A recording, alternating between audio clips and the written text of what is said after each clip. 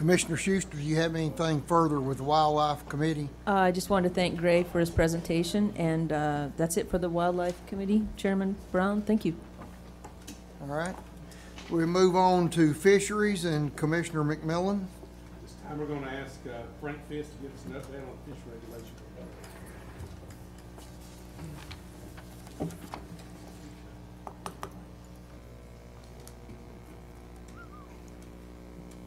Thank you, Commissioner. Yeah, I was asked to just give an update on the on where we're at in the fishing regulation process. So this will be a pretty brief sneak preview to the real regulation process. We'll be talking about rules or the regulations, and by that I mean just in general proclamation and rule that we cobble together to basically protect the resource and to make fishing better. That's our basic objective in all this. Most of the rules that we work on and proclamations, a lot of times are just to make fishing better. They're not trying to save populations at risk, but sometimes they are. The factors that we consider when we're setting regulations, we have to consider the biological limits of the populations, the needs of the user groups, and we do try to keep it simple, believe it or not. These factors are often conflicting. A lot of times people want things that the biology just won't let us do. A lot of times the user groups are at odds with each other about what they want out of a resource. And when we try to piece something together that might fit all those issues, you end up with complicated regulations. So really all these factors are at odds, and that's why we have a rather long process to include the public and include a lot of review within the agency to develop our regulations. Now here's the timeline. In April each year, we request public comment from anglers. This is not the only way we receive public, public interest or public opinion about our fisheries. We get people calling all the time throughout the year. We welcome those calls, but this is our most formal request. Usually we give people about 30 days. It's advertised through the press releases, and we get comments back, usually anywhere between 50 and 150 emails typically. At that same time, our regional staff are meeting with their law enforcement and other staff in their region about proposals to see what would be appropriate for the coming year. And then in May, all of our fisheries staff meet for a one-day meeting, usually over a two-day meeting, to discuss all the proposals. And we may discuss proposals that we're going to talk about for this coming year, or we may just share information about things we need to be watching for down the road. Then in June and July, we have a rough draft of the proposals from that May meeting. Those go back and they're discussed at the regional level during their staff meetings.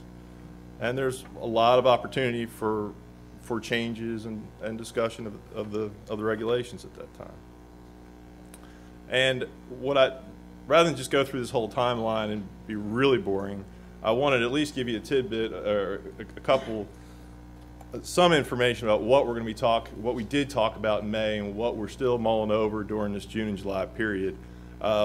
We've got several topics that span a lot of issues. I'm pretty excited about this year in particular in that most of the changes that we're making, almost all of them, either make it easier, standardize the regulations somehow, or allow people to harvest more fish. A lot of them are actually lowering limits, or lowering length limits, if you will, and increasing allowable harvest. So we should get a lot of support from people that want to see us allow more harvest. That previous slide was the Alabama rig. Obviously, we need to simplify that, and we're working towards that. This table here is our wild trout regulations that's currently in the fishing guide. You can see it's pretty cumbersome, and after 20 years of trout research, we've determined that there are a lot of these rules are unnecessary, and we've streamlined it down to just 9 streams. We're going to promote the best of the best wild trout fishing, and we've gone to meetings with numerous Trout Unlimited organizations, and they're all behind the biology and our recommendations. Another issue is skipjack herring. Over the last several of our May meetings, we've had our biologists ask, hey, what about your skipjack populations? Skipjack are a native species to Tennessee. They're common in the big rivers. Seasonally, you can catch them every cast in some places. They seemingly are very abundant when you can catch them.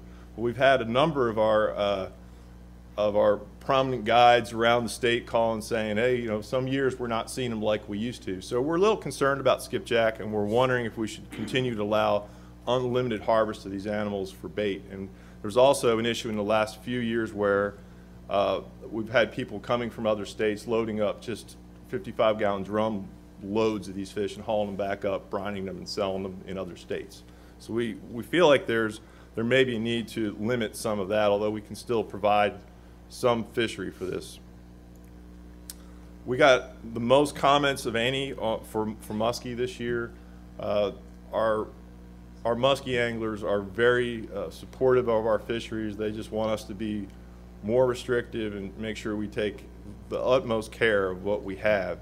And at our May meeting, we discussed the muskie fisheries, and we still feel like there's some missing information that we need to have before we can move forward.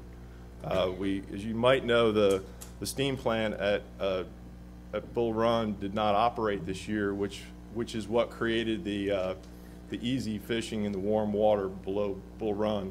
So we really didn't get an opportunity to evaluate some things we needed to as we move forward on that. Just a few more topics that we discussed. This will be the first year that Carroll County Lake will be open for fishing. That's a new one in Region 1. So there were some regulations provided for that. On Kentucky Lake, there's interest in standardizing the red ear sunfish creel to bring it in line with the rest of the state. Again, standardizing. Cordell Hull, we're looking at lowering the slot limit that's there. It's currently rather high. We're considering bringing that down, allowing a little more harvest, and actually getting the numbers more in line with what's happening on Dale Hollow, so it's again somewhat standardized. At Pickwick Lake, we have a lot of our lakes have an 18-inch size limit on smallmouth bass, and we're proposing right now, we're still discussing all these, of course, but bringing these down to for smallmouth to 15 inches on Pickwick Lake, because we share management of that lake with Mississippi and Alabama, and we've been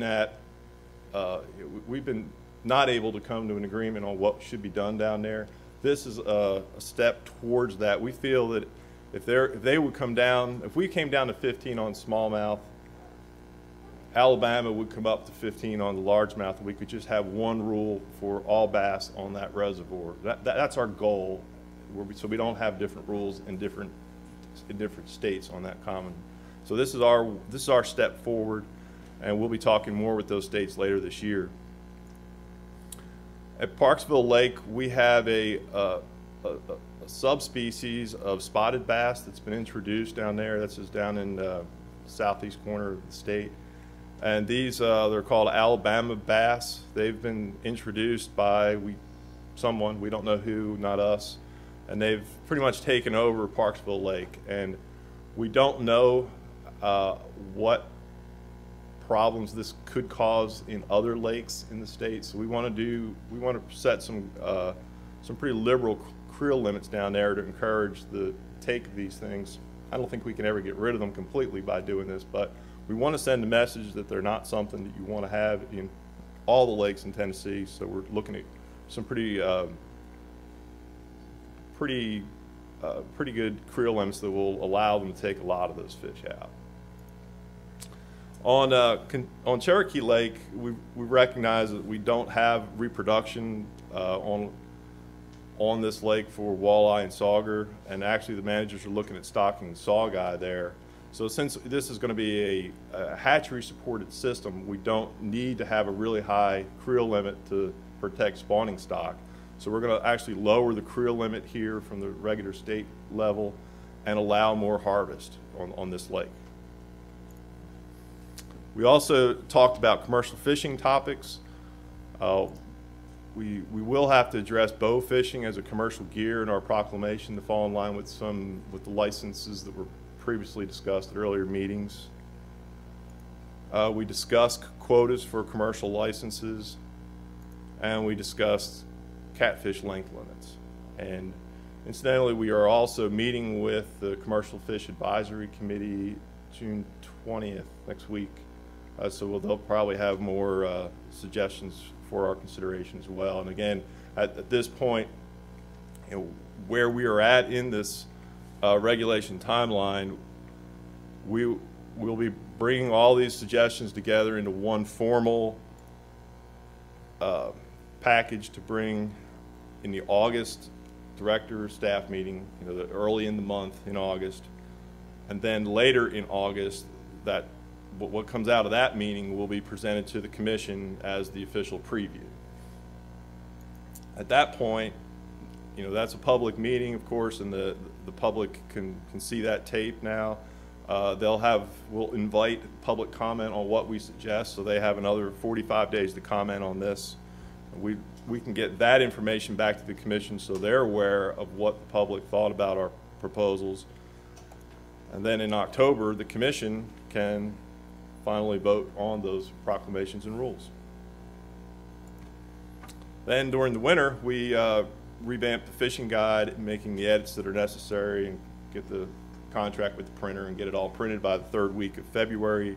And of course, all the rules that we have are effective March 1, so that starts the cycle all over again. So that's basically where we are in the fishing proclamation timeline. Any questions? Any questions from the commission?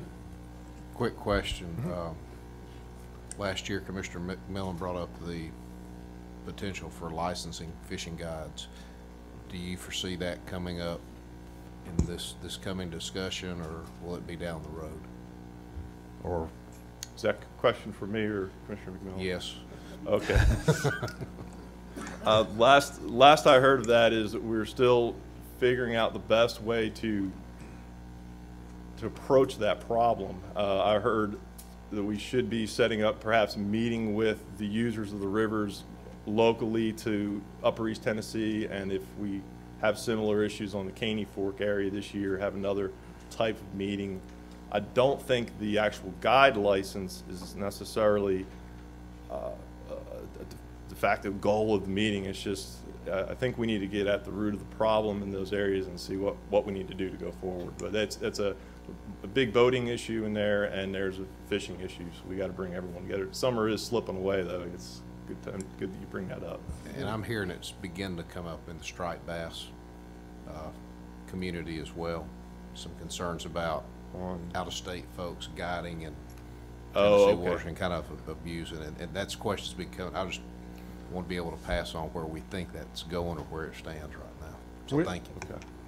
Okay. I guess we're waiting to see who's going to be reappointed to the commission, but tentatively have a meeting in July, hopefully, that just to talk about what you just said about how, the way we left it last year was that when I was pushing hard for the out-of-state guide license, that we were picking on a certain entity when there was more of a problem than just that. Yeah, and so I agreed to wait and let us see if we couldn't get all the groups that were using the rivers together to determine and see if we could get, there's so many more people using the river, but in our law enforcement, and if we're going to be involved, do we want to have stickers on canoes and kayaks, all that kind of thing. So we're just kind of waiting and see and put on hold, and then we're going to go from there. So, any more questions? How about from the audience? Any comments or questions? Thank you.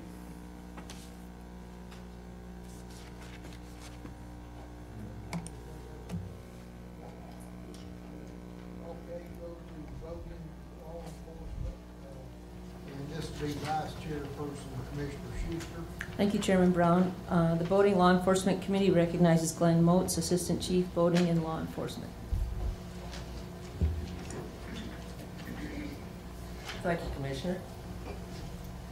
I would just like to briefly highlight the boating safety work efforts of our wildlife officers and boating officers over the recent Memorial Day weekend.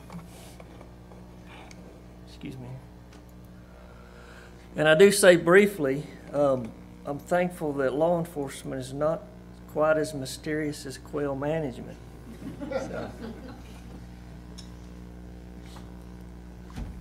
But anyways, you remember the temperatures were in the 90s. Over the last weekend, we had relatively low gas prices, so that made for a great weekend to get out and go boating. And our officers did an excellent job over the weekend, providing a safe and enjoyable environment. If you look at the stats I've got up here, you can see that we responded to only 8 boat accidents. We had no fatalities, which was good. You can see that we assisted 200 boaters with on-the-water issues, checked over 8,000 vessels for compliance with the regulations. You can see that we made 22 BUI arrests, which meant impaired operators were taken off the water before they caused an accident. Although 470 citations were issued for violations, you can see that another 462 operators were issued warnings, written warnings. We also provided support at 4 major marine events across the state, primarily music concerts on the water. So that's just a real brief summary of what law enforcement activities we had over the weekend. You may ask how that compares to last year, Memorial Day weekend, and I'm glad you asked, because I do just have that. You can see we inspected a few more vessels this year than we did last year. Actual citations were down while warnings were up. BUI arrests were roughly the same as far as accidents. So you can see we did assist quite a few more boaters this year. So just wanted to commend and congratulate our law enforcement guys for the work that they do. Thank you, Glenn. That's Okay. a difficult weekend, and we appreciate, keeping people safe out there on the water during that time. So Okay. thank you so much. Any questions? Does anybody have any questions? All right, that's good. Thank you, Glenn. Appreciate it. Thank you, Chairman Brown.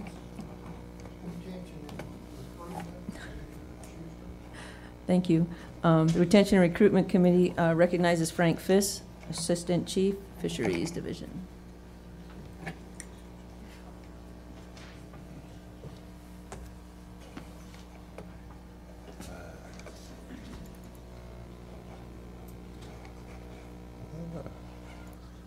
Well, as everyone should know, last Saturday was Free Fishing Day, and that's the time of year when most of the kids fishing rodeos happen in the state. It's a big day for fishing all over.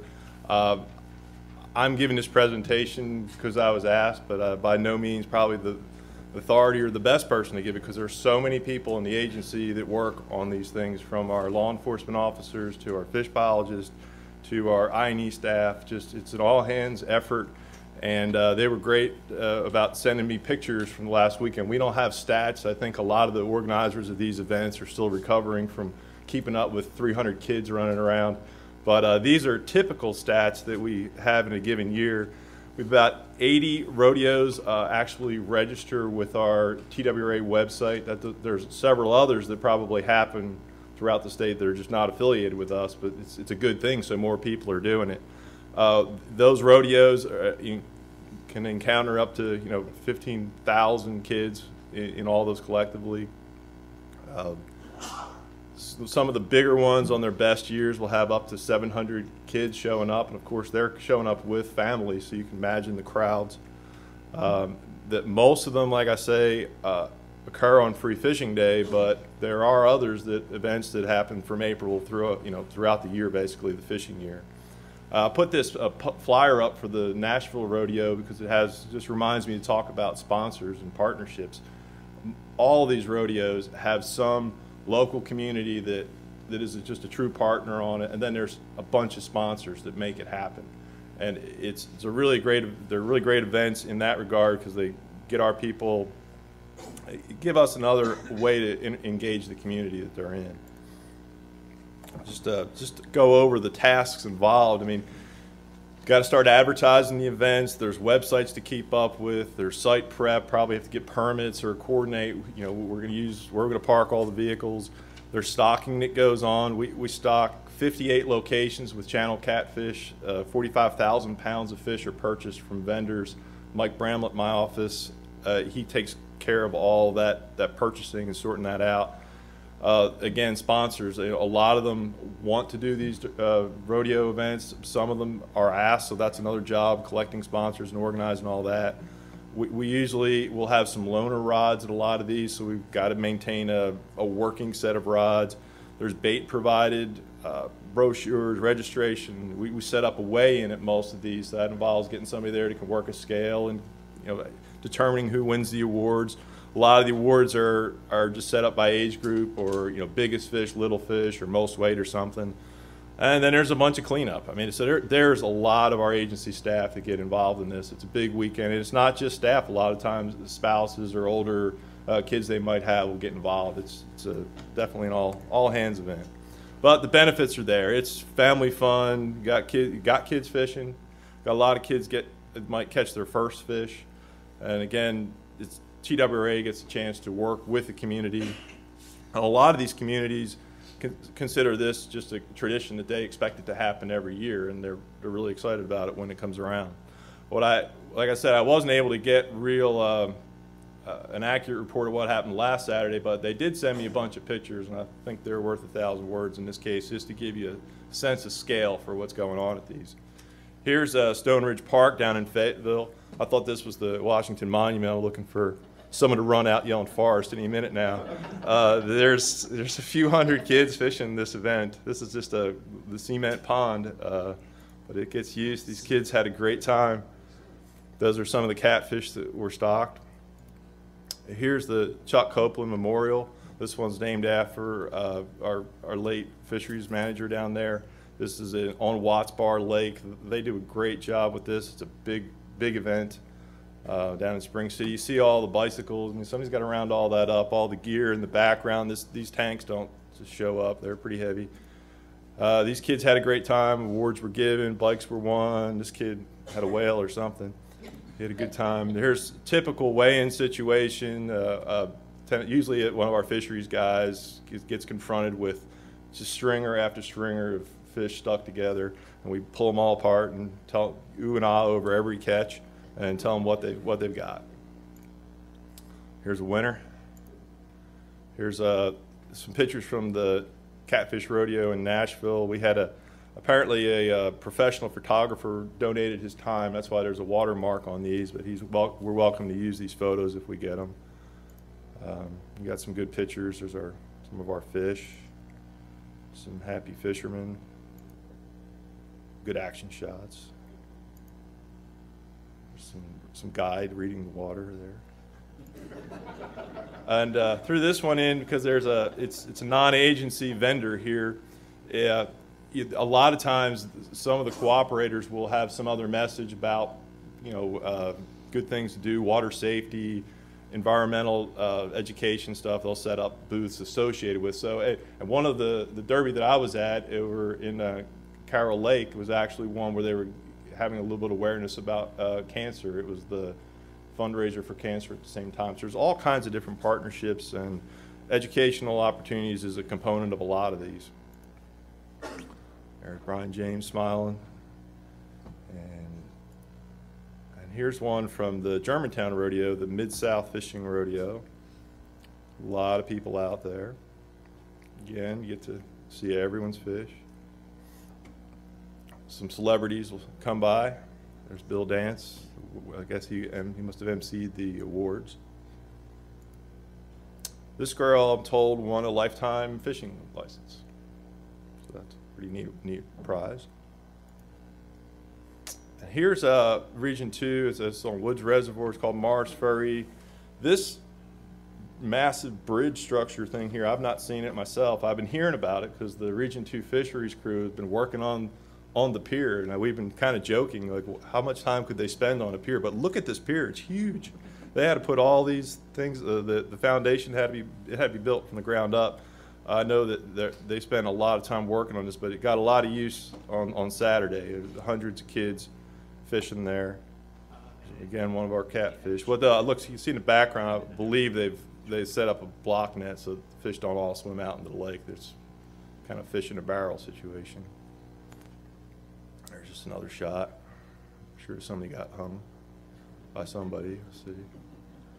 And just threw this picture in. This was forwarded by Darrell, who couldn't make it today, but he had a fishing derby with his church group, and so just to remind us that not all of them are these mega carnival things. There's a lot of smaller scale derbies that occur on Free Fishing Day, and I don't know, this group may have had it whether Darrell was there or not. Not to take anything from Darrell, but I know the guy that was working with him. He's a big fisherman. So there's, by us setting an example of doing this, there's probably untold groups that are going out and getting these started.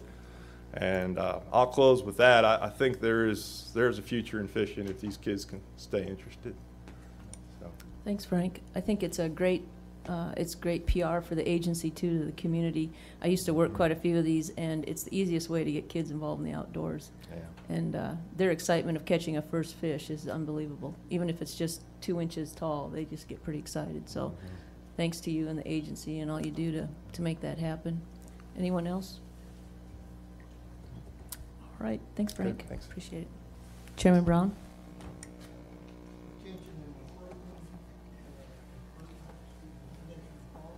Budget non-gaming species.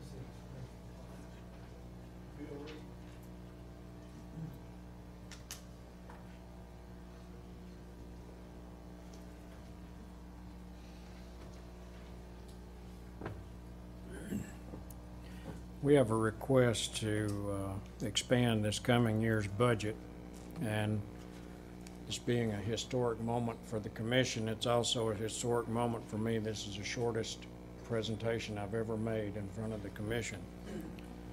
One slide. But we have what we collectively call non-game projects, and these have federal funding bases, and we have to accommodate that federal funding in our budget.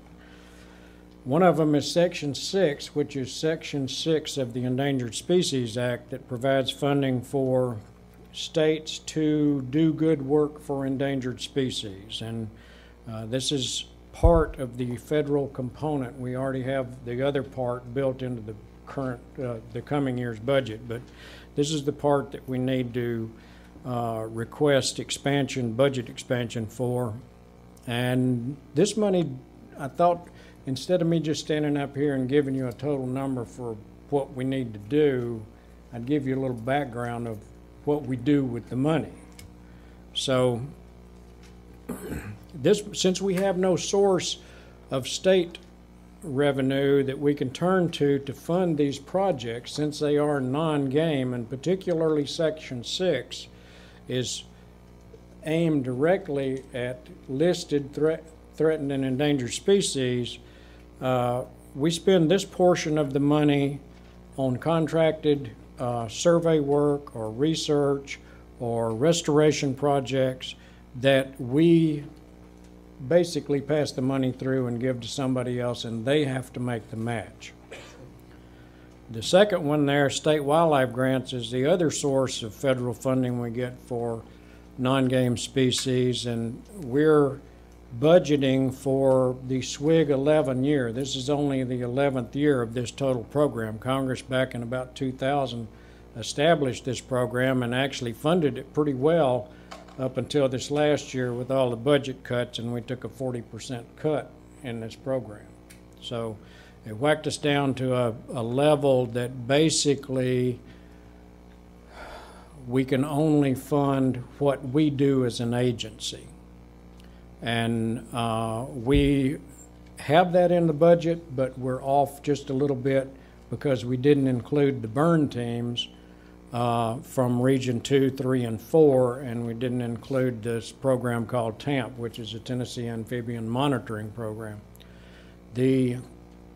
And just to give you a sense of how this program is different from Section 6, the burn teams these are the folks in the agency that go out and create the prairies, the savannas, burn the built-up fuel portion of the leaf litter in the forests, and create this habitat that Gray was talking about this early successional habitat.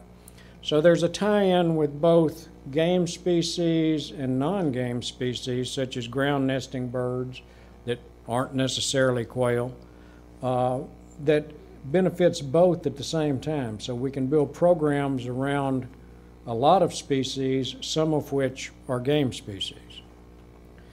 And then the last one is also something that's a good tie-in to other things that we do on Yanali Management Area down on the Duck River east of Columbia.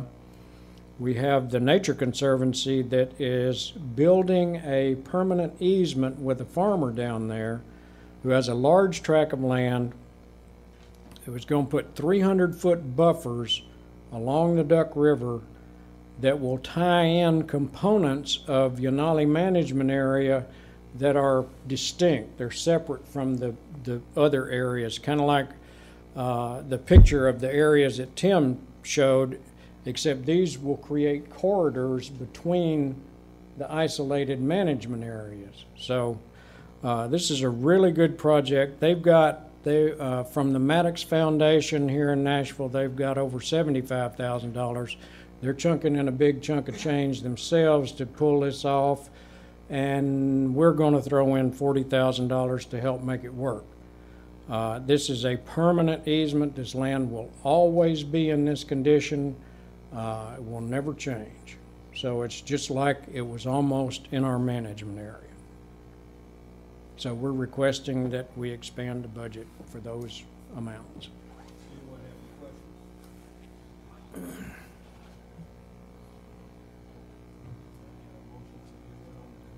Approve. So moved. Second. It's been moved and seconded we approve the just presented budget expansion. All in favor say aye. Aye.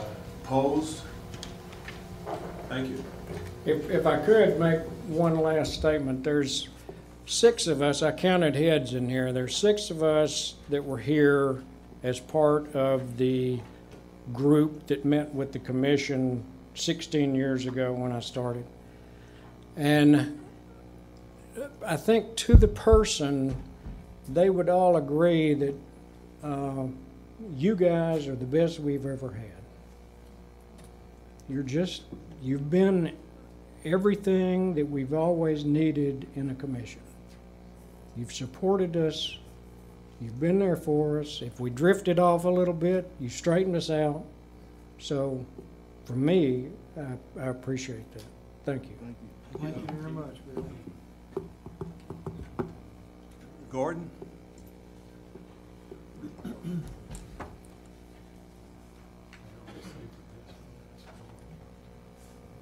Thank you, Commissioner Parks, Commissioners. I'll have to say that I agree with Mr. Reeves' assessment of the commission. What I'm going to do is give you a quick update on the real estate transactions since your booklet was sent out to you. Down in Giles County, we have a park and launch area. We just received the Phase 1 environmental assessment, which cleared this tract for acquisition. Down in Hamlin County, this is the Morristown Fish Hatchery. We've also got the Phase 1 environmental on it, and the appraisal is in the hands of the review appraiser. Switching on down to Meigs County, the Hiwassee Refuge, 68 acres acquisition. We have a Phase 1 environmental that was completed on it about 2 days ago. And then we have one new transaction to announce in Morgan County. We have a gentleman by the name of David Reister that is wanting to give us 47.5 acres of fishing frontage on the Emery River. And we talked to Mr. Reiser, and he's really excited about us having the opportunity to improve the fishing on the Emery River. And that's about all I have. Any questions? Thank you, Gordon. Okay. Mr. President, Mr. Chairman, that's it. All right, thank you. Anyone on the commission have any questions or comments? Anything further to discuss at this time? Anyone from the audience have any matters to discuss? Okay. All right, we'll be adjourned till 9 a.m. tomorrow morning.